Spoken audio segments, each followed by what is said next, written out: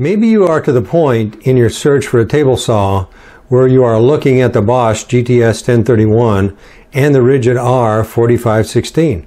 If so, then I think you'll find this video very helpful as I do an in-depth feature-by-feature comparison of these two very popular table saws. Let's take a look at the specifications for the R4516. It is a 10-inch 15-amp table saw. At zero bevel, it'll cut 3 1/4 inches. I couldn't find the specification for the 45-degree bevel. The RPMs are about 5,000.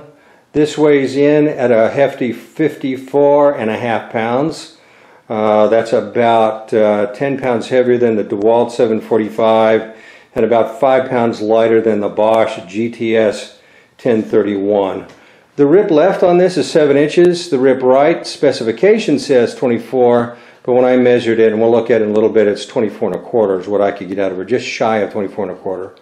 It will take a dado stack with an optional insert. It doesn't come with a dado insert. The warranty in the manual says 3 years. On the box it says lifetime, so you'll need to do some research into that. It does not come with a stand. The table on this is 19 by 28. It does have good dust collection, which I'm going to show you a little bit in just a little bit. And online at the time of this recording, it was $249. Let's look at the specifications for the Bosch. This is a 10-inch 15-amp saw. At 0-degree bevel, it'll cut through about 3.5 inches of lumber. At 45 degrees, it'll cut through 2.5 inches. The RPMs are 5,000. This weighs in at a hefty 60 pounds. So if you got to go up some stairs with this, or you got to carry it some distance, that's a consideration. The rip left is 8.5 inches. The rip right is 18 inches. And when I get to the section of the video on the fence, I'll show you how I sneak about another ½ inch out of that. It will take a dado stack with the optional table insert. It does not come with a stand. It does have dust collection. Table size is 23 by 20 inches. Height is right at about 30 inches without any of the attachments. Warranty is 1 year, and at the time of this video, this saw was $379 before tax and before any discounts. Let's take a look at the accessories. First of all, it does come with a standard fence and the typical push stick that you'll find with most of the table saws. It does come with wrenches in the back and an Allen wrench there, anti-kickback paws, and then it does have a blade guard, and of course it does come with a Ridgid blade. I must say on this blade guard it was one of the easier ones to install. And then it does come with a really nice miter gauge, which I'm going to talk more about in just a moment. If you've seen any of my other table saw reviews, you know one of the biggest criticisms I have, even in the table saws that are at the $500 or $600 level, is they have these very, I'm going to use the term cheap, very, very cheap miter gauges, very poor incrementation on them, very difficult to view, very short, and really don't stay in place well. You know, this must cost them probably $2 or $3 to produce for the other table saws. However, for the Ridgid, they have a much nicer miter gauge. Now, is this a $120 to $200 miter gauge? I don't think so, but I think you can get pretty accurate with this. So if you compare the increments on here, look at the difference in how fine the increments are on this one compared to the cheaper one, which is typical of even the more expensive saws. Also, what they have on this is they have stops that you can use, and you can set these stops. Take your measuring devices, measure this to make sure this is square or at 45 or whatever degree that you want. Set these stops, and then you use this little guy right here to make sure you're at the right stop. So you can set this up for stops, if you're especially if you're moving back and forth between different angle cuts. Of course, this is threaded, so you can put it in a handle or a clamp if you want to put a clamp in here. You have 2 slots that if you want to add a piece of wood or metal or some other device to help increase the width of your miter gauge, that's fine. But one of the things I also like is the disc or donut that's on here, because what that does is that keeps this stable. So I took a measuring stick and said, okay, how far back can I come safely with this and still be able to do a cross cut? I measured this out from the blade to about here, 10 inches before it starts to get a little bit too wobbly. So this is going to allow you, this kind of extends the width of your table, okay? So instead of just having this amount of distance, you've got a full 10 inches. If you want to take a few chances, you might be able to get it out to 11 inches. Also, I found, again, compared to all the other miter gauges that I've reviewed, this one has very, very little wobble. So as you push your workpiece through the blade, you know it's going to stay at the angle that you set it to. So again, this to me is a big differentiation on this saw. Let's take a look at the accessories that come with the Bosch. Of course, it comes with a fence. Does come with a push stick, anti-kickback pause. Does have the blade guard and a Bosch 10-inch general purpose blade. It also comes with your wrenches to change out the blade. And it does come with a miter gauge. Not much difference between this miter gauge and the miter gauge that comes with a Harbor Freight $139 saw. But those are the accessories that come with the Bosch. I've read some reviews of some table saws by owners that say the tables are not square. So I think from now on in all my reviews I'm going to try to remember to do a check with my measuring device, and I cannot find anything off no matter where I set this. This table is basically square or flat with itself. So there's no deviation whether I go 45 either way or I go front to back. Even if I go this way, there doesn't appear to be any warping or distortion in this aluminum tabletop. The table on the Bosch appears to be level or square, both left to right and front to back. And any way that I measured it with my little square here, it came out perfect. Even when I brought the extension out, it still stayed level with the rest. And that's probably because all this additional tubing or framing prevents the tabletop from being distorted in any way. So this is a very square tabletop.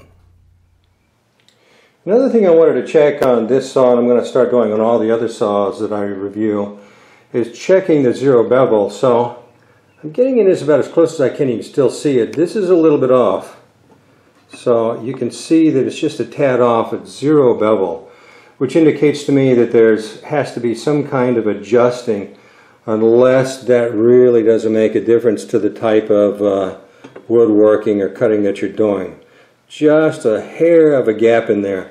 So when we turn this over, we'll take a look and see if there's any kind of adjustment for the zero bevel on this Ridgid table saw. The blade alignment at 90 degrees from the factory for the Bosch is pretty good. You can see just a little bit of daylight there, a little bit more at the top, just a fraction off. And I found it to be about the same at 45 degrees for this table saw. Let's take a peek under the hood from the top of the saw. So as you can see here, there's enough threading so that you could apply a dado stack to that arbor. And then back here is the riving knife. And on several other saws I've seen the same thing. It's a very high visibility lever to adjust and or to remove your riving knife. So it's very convenient. There's enough space in here, there's enough gap in between the blade and the side that you can get your hands down there fairly easily. One thing I have noticed on this one, you do have a dust control, which I'm going to show you more about in a little bit. But the dust control ends about 3 inches before the tabletop. So I'm going to show that to you from another angle, but it makes me wonder how good the dust control is on this with this kind of gap in between the tabletop and the dust control cowling.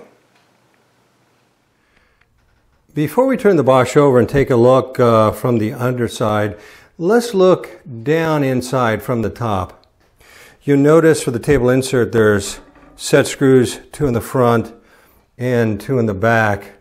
that allow you to change the height of the table insert.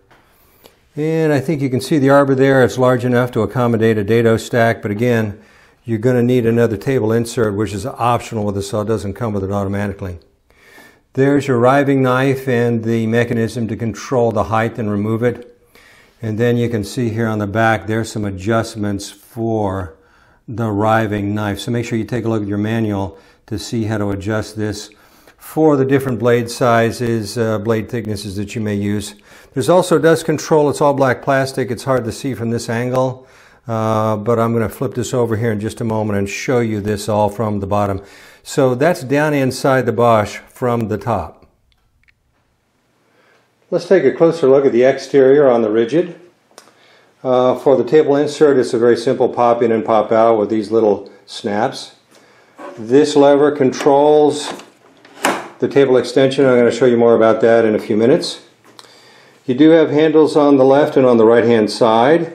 These are relatively comfortable, and there's enough room on this side. If you have a thick pair of gloves, you shouldn't have any difficulty getting your hand in there. Down here is onboard storage for your push stick, and then of course your miter gauge. I'm not able to find any onboard storage for the blade guard, or for the anti-kickback pause, or for the Allen wrench.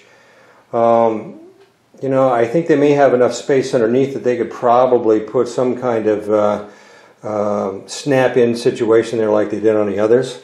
There's also a carrying handle down here. This extends in and out, and I'm going to talk more about that in a little bit. It does have really good plastic feet for bolting it down onto a table. There's 4 of those all the way around. They are non-adjustable. The tubing appears to be welded pretty well, at least on the one that I have. I'll show you more when I get this upside down and we can see inside. I must say I do like the incrementing on the bevel control here. It's a very fine bevel control, but like I said, even at zero bevel, the blade is not at 90 degrees to the table. Handle is relatively comfortable. I do like this little control for snapping it into place. This really only has 2 sides to store it in. I wouldn't store it on the back because of the railing on the back, and I'm going to show you the back there in a minute. But it does have 2 little feet, one on the front and one on the back, so you can store it up on that edge. Does have cord management and does have places for storing your wrenches. Does not have a place for storing additional blades. And it does have 2 rollers, 2 feet or wheels for rolling. And I'll discuss that more in a minute after I show you the back. The 4516 does have dust control and a port on the back. So it does have a cowling that you can see on this side and then on the other side. And if you can see, I'll show this to you upside down. You can't see it really well from this angle, but there is that gap up there that I talked about earlier. And a very simple wing nut for taking this off and cleaning it out. Just a very, very simple wing nut there, and of course, place to plug in your shop vac, whatever dust control you're using. Let's take a look at the exterior as well as the onboard storage for the Bosch. On the left-hand side, you have some cord management, and you can see some of the tubing or the framing here on this side. Handles on both front and back. I'll show you more about that when I turn it upside down.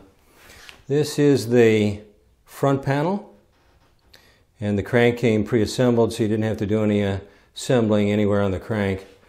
And some more shots of the tubing right there.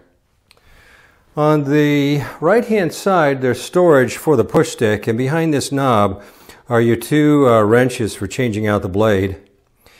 Down there is the blade guard. And I'm going to show you more about that when I turn this around and get it in the light for you. But one of the things I like about the onboard storage for this saw is that the fence can be stored upside down on the right side panel. So when you close this, you have a very tight footprint and everything's stored within the confines of the saw itself. So you can put everything on the saw and take it with you. So let me go around the back side. Let me turn this around and put it in the light so you can see it a little bit better. Let's take a look at the rear exterior of the Bosch and the onboard storage. So you can see tucked inside the frame is the blade guard, right there at the back of the dust control or the anti-kickback pause. And then you do have the miter gauge right there held into place by two clips. And then you've got two handles in the front and two handles in the back to make it easy to maneuver or move around. You do have a little handle right there for picking it up, although it's 60 pounds, you might want to use two hands. And then it does have hand guards or hand grips on both sides of the saw so you can pick it up with two hands. So that is the exterior of the Bosch. Now let's take a look under the hood.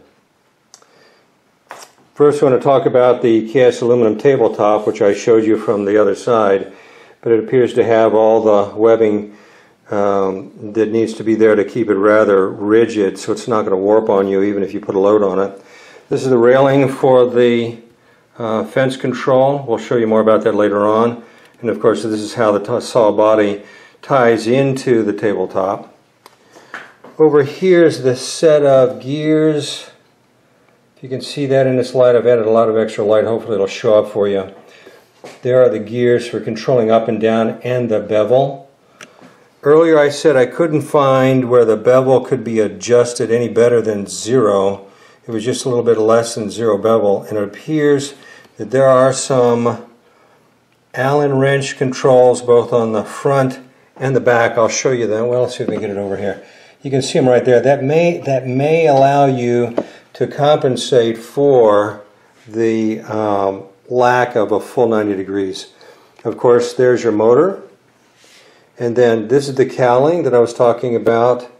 And then down there you can see that gap that I was talking about earlier. So you can see the orange table insert that's below there. I can't get my hand down in there and hold the camera at the same time. But you can see the gap. I'll see if I can give you another angle on it. Here is the handle for moving this around. I'm going to talk more about that in a minute, as well as I'm going to show you more about these wheels. I must say the wheels are hollow. So these are not heavy-duty wheels. If you're thinking about this for taking it on the job site, I don't know that these wheels would hold up very well. It does have an axle that goes all the way across, which is going to keep them stable. But these are not heavy-duty wheels. I would see these being used for around your garage and around your home. Down here is the control, which allows you to move the extension to the right-hand side of the blade. And I'm going to talk more about that in a few minutes. Let me see if I can get another angle on this for you from the back side. So here we are on the back side. And I think I've got a little bit better light. You can see this cowling. It comes down here. But you see that gap? See that gap in there? You can put your hand in there. That's the gap between the tabletop and the blade. I haven't seen that on the other saws. That big of a gap on the other saws that I've reviewed. I just don't know what it's going to do. Okay, so that is the gap there. Again, wing nuts here, so you got 1, 2, 3 wing nuts to take this off and clean it out. These are the hex head bolts that may, and that's a big question mark because I haven't found it in the manual, may allow you to correct for a blade that will not do a true 90 degrees to the tabletop. It's off by a fraction. It may be nothing more than backing these out and putting a washer in there to shim it up a little bit, but I haven't been able to find it in the manual itself. Another view on the tubing and the welding. All the welds and tubing seem to be very well done. And of course another shot of the table's top from underneath. So that's it for under the hood. Let's take a look under the hood of the Bosch. So there you see the sliding fence control mechanism. This is what will lock it in place. I've also left the fence locked in place upside down so you can see how that looks like from this side. Also I want you to notice the tubing. If I get in tight there you can see some of the welds. Let's do it from this angle. Very well done. A lot of additional tubing, which does make this heavier. As I said earlier, it weighs in at about 60 pounds. But what you're going to find with this amount of tubing, it provides a lot of additional strength which will prevent the cage or box or frame or whatever you want to call it from being distorted. This is the onboard storage for the blade guard. Down there is the back side of the storage for your wrenches and of course your push stick. There's a little bit of, you see there's two little Allen wrenches down there hooked onto the dust control. This part of the dust control, this one section here comes off by itself, which is really convenient. Then the rest of this comes off with Phillips screwdriver. Then here is your miter gauge. That's onboard storage. On the back side, I'll show you in a second when I flip this around so you can see it in the light. I'll show you the anti-kickback pause. There's a mechanism that controls the vertical as well as the bevel on the saw blade. And then there is your motor. So let me turn this around and we'll take a look at the dust control and the anti-kickback pause from the back side. Now let's look at the under the hood from the back on the Bosch. So there are your anti-kickback pause right there. And if you see that panel and those slots, this part of your dust control, where you're very likely to have clogs, all slides out, and all you have to do is take out that little wing nut and you're done. On this side, you just need a Phillips head screwdriver, and of course there's onboard storage for the Allen wrenches. Another look at storage for the blade guard and then the miter gauge. So that's it for under the hood for the Bosch. This table saw incorporates a feature which I haven't seen on any of the other table saws that I've reviewed so far. It does have integral wheels built into the base along with a nice handle for moving it around. Reminds me an awful lot of the rollerboard or carry-on luggage that I've been using for years. I currently have this standing up on the bumpers that reside on the left-hand side of the tabletop. But one thing that's real nice about this is once you put it up on its edge, like that, it has a much smaller footprint. So if you're tight for space in your garage like I am, this becomes a very important feature. It also means if you want to roll it around from one position to another in your work area, you're not having to manhandle all 54.5 pounds with the saw. So this is a very, very nice feature to have if you're looking for storage and portability. Again, I wouldn't recommend these wheels for rolling it around on a rough job site, but boy, for in your garage, in your work area, they're really handy. The Bosch lends itself to being stored on either the left or right hand side. So if you store it on either side, it's going to be resting on these two bumpers right here, plus this little hand bumper right there. If you decide to store it on the side, make sure you have the fence control mechanism flush all the way to the left because you don't want to damage it.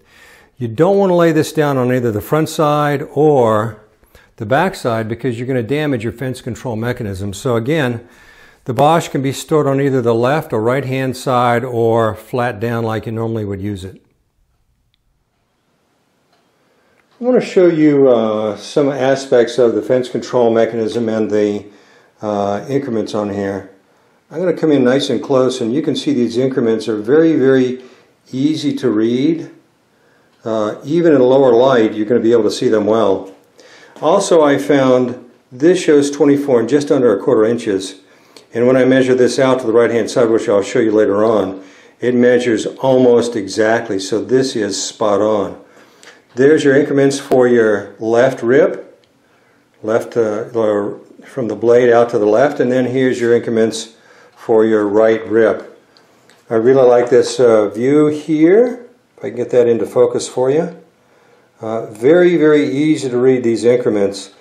It does flush out to the right hand side, and that's as far as it'll go. So I'm going to get another angle on this and show you how the actual fence control itself works. Let's take a look at the fence control mechanism. First of all, there is on the top is a lever right here that allows you to move this in and out. This is the first time I've seen it on the top. All the other mechanisms I've seen so far either have it located here or actually under this extension itself. So when you lift this up, you just slide this out, and it's fairly easy to slide. So if you remember, I think I had the Craftsman or the Ryobi. They were both a little bit stiff for extending the extension out to the right-hand side. Once you get it into position, you want to lock it in place. The only criticism I have of this is if you have a workpiece and you don't want to move it, you have to move the workpiece out to get to this, to change this the position of this extension. All the others do it underneath. But otherwise I like it. It's convenient. You can see it. Very easy to use. Once you have this out here, this is very stable. This is not wiggling or moving at all. There is zero play up or down or horizontally on this. When I measured this out, from the blade to the fence where it stops is just shy of 24¼ inches. So if you want to rip a piece of 48 by 96 piece of whatever, you can certainly do that with this extension and this bench. I'm going to pull this back up here, bring it in close again. I did find, most of the ones that I see that have this kind of lift up, slide it into position, and lock it down, what I find is you have to be very careful about the alignment of the back.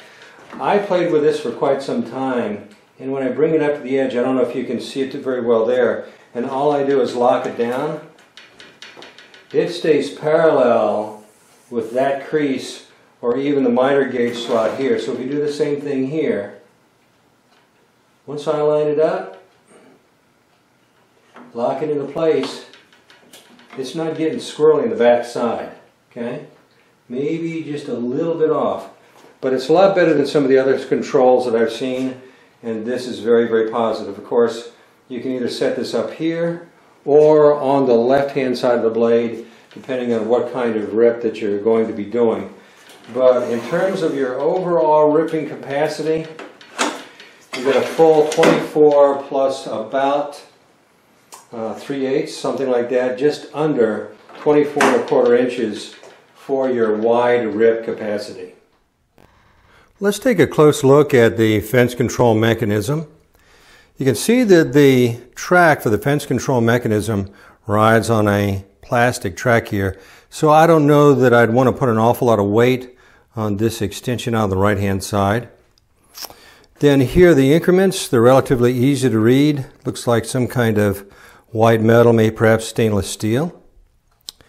And then right there, this little increment, this little gauge is adjustable, as you can see. So depending on the blade that you use, if you move to a dado stack, you might have to adjust that accordingly. And then this gauge here for the fence is easy to see through, very precise. And then of course it's adjustable just like the other one. So I'm going to set up my tripod and give you a view of how this mechanism works. Let's take a look at how the fence control mechanism operates on the Bosch. Okay? Right now this is down, this handle's down, it's in the lock position. All you have to do is pull it up, pull this out, and then you have your extension all the way out.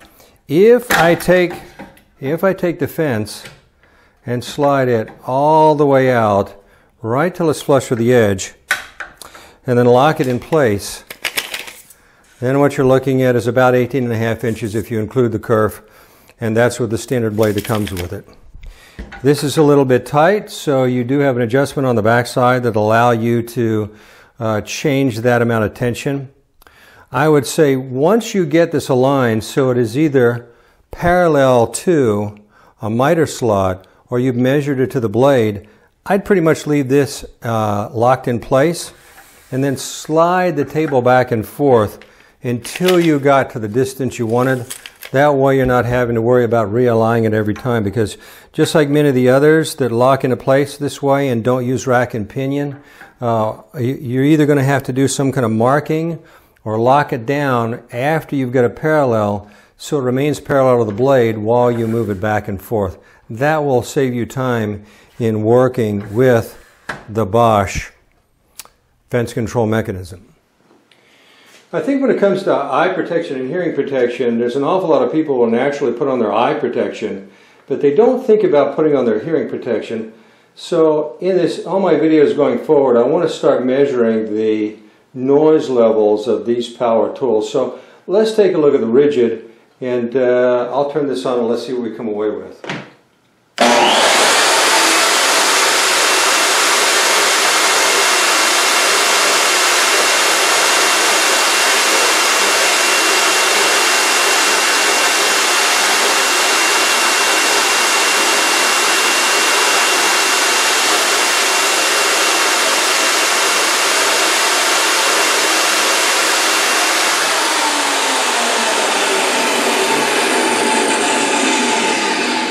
See if I can get that where you can see it.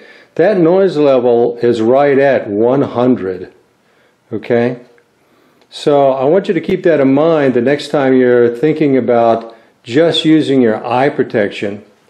And the reason I say that is, if we take a look at this scale, if you look at 100 dB, you're down in the red area. You're starting to sustain damage to your ears over a period of time. So whether you're working by yourself, you have other people with you, not only should you have your eye protection, but you should have your hearing protection as well. Let's take a look at the noise levels on the Bosch.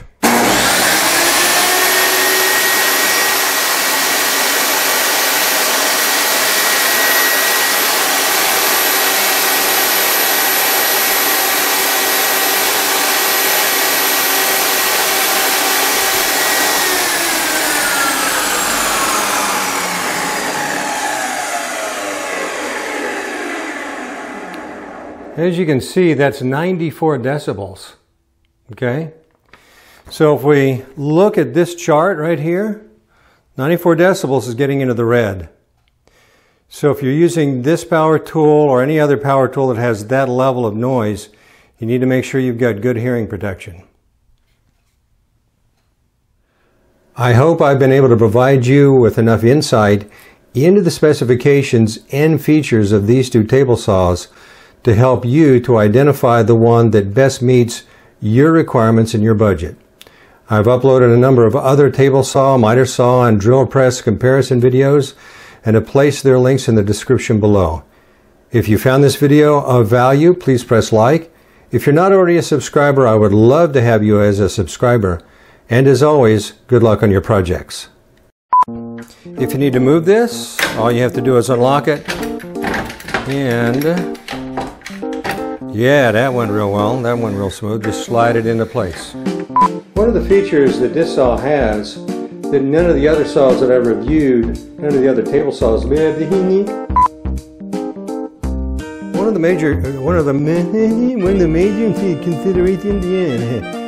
the major considerations when you're buying a saw is onboard storage.